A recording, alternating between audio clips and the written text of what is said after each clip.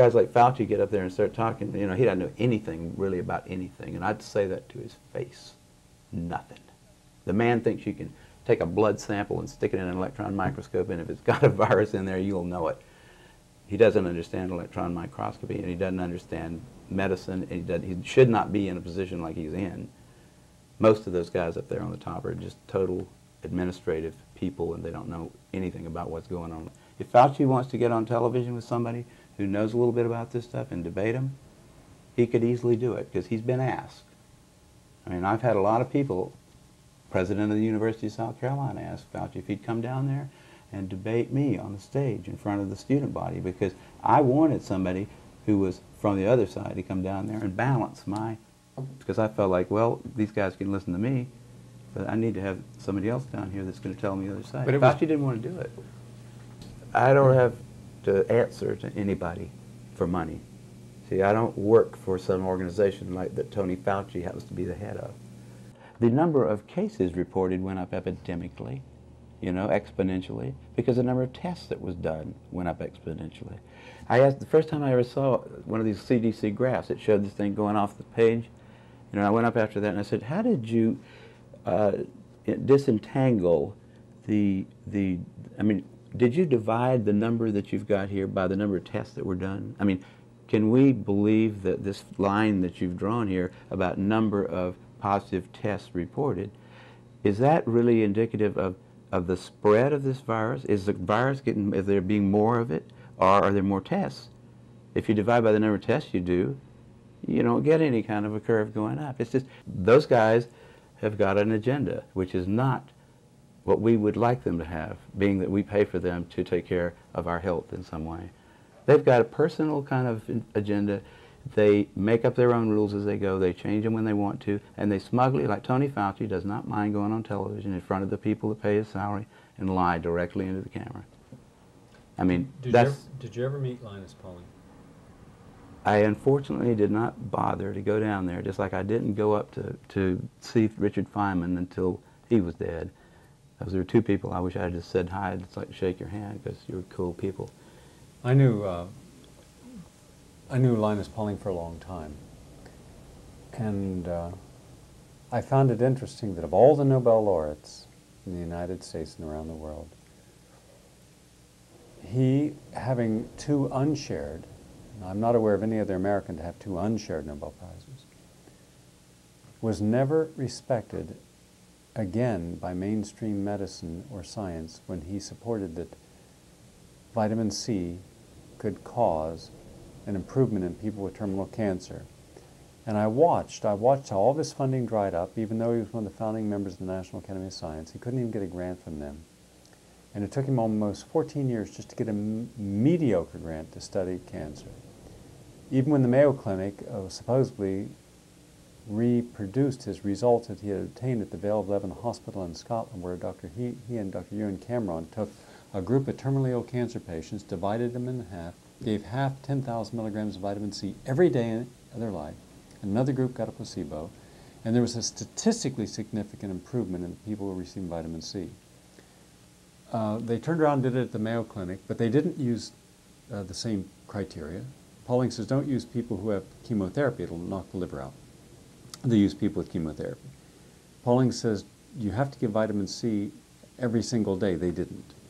And so it was not the same study, yet they published it saying they duplicated his work. Then when they went to publish the results of what is a terribly flawed study, they didn't even give him the courtesy of saying, here's the results, would you like to examine it? And all he was given was a letter to the editor of New England Journal of Medicine long after the study. And I saw at that time how you can take one of the best and brightest in America, much as they did our greatest living scientist of this century, who was destroyed, Dr. Andrew Ivy. There was never a scientist who's been more cited in the scientific literature than Dr. Ivy. He was a jurist, he was a physician, he was a scientist, he was everything. But he supported carbamazepine, and he supported carbamazepine in a correct manner, and they destroyed him. And that's been shown. Now I'm looking at what the media has done to you, projecting you as a flippant, drug-taking, womanizing person who everyone has to wonder how you even got through college, let alone got a Nobel Prize. And I'm thinking, my God, haven't we learned? Haven't we learned from Andrew Ivy and Linus Pauling and Peter Duesberg what they'll do to the best and brightest? Well, you know, you can't expect the sheep to really respect the best and the brightest. They don't know the difference, really. I mean, I like humans. Don't get me wrong, but basically, the vast majority of them do not possess the ability to judge who is and who isn't a really good scientist. I mean, that's a problem. That's a main problem, actually, with science, I'd say, in this century, because science is being judged by people, and funding is being done by people who don't understand it. People, I mean, I'm sure a lot of people could sit down with Linus Pauling and not realize that he was a brilliant man. I mean, most people wouldn't know him from, you know, somebody who you know, just was a little taller or something. I mean, nobody knows Richard Feynman. Or Richard finally showed a few people that, you know, when he said, you know, here's the O-ring, here's some cold water, see what happens. That he at least knew how to, I mean, but no, most people don't understand what a brilliant guy that Feynman was. There's a handful of people at any one time in the world who are capable of really doing innovative things. And usually those people turn out to care for their fellow man. You know, they respect them in a way, although they don't think that most of the people, the great masses of people, really are going to be able to understand what it is they're doing. You know, it's got to, before the transistor radio, most people didn't really understand who John Bardeen was, right? John Bardeen didn't know who John von Neumann was, who was 50 miles away, who needed those transistors really bad with his ENIAC. I mean, there's not a lot of specialized scientists. They're not. You don't expect everybody to understand what it is you did. I don't expect my mother to really understand how clever PCR was. I can't explain to her. It was only a few people, you know, that really could see what a clever idea that was at first. Now everybody says, well, it's a wonderful thing because we hear about it all over the place. But see, what I'm saying is, if you're one of these people like Linus Pauling, I'm sure Linus did not expect to be appreciated. You know, I find the scorn of the masses to be sort of a, you know, I mean, if they love you too much, you're probably doing something wrong, don't you think? I mean, the guys that are, if they're willing to elect a president who lies right in front of them and says, I just put it in my mouth, I didn't inhale it. And by the way, Mr. President, it's illegal to have it in your mouth too, whether you inhale it or not. You know, but somehow people say, well, that's such a clever way of getting around that issue. Wasn't he? He's a real diplomat, right? He's a lying bastard, is what he is. But we elected him.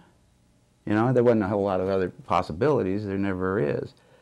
But that's the kind of people that you don't expect them to know whether Linus Pauling would be. You know, Linus's first paper about that business of ascorbic acid is all it took to convince me, just the theory. He says, look, here's where we came from. 20 million years ago, we're eating the tops of green plants, of little leaves. We're doing it all day long. It's not a very rich substance. It's got a lot of vitamins in it.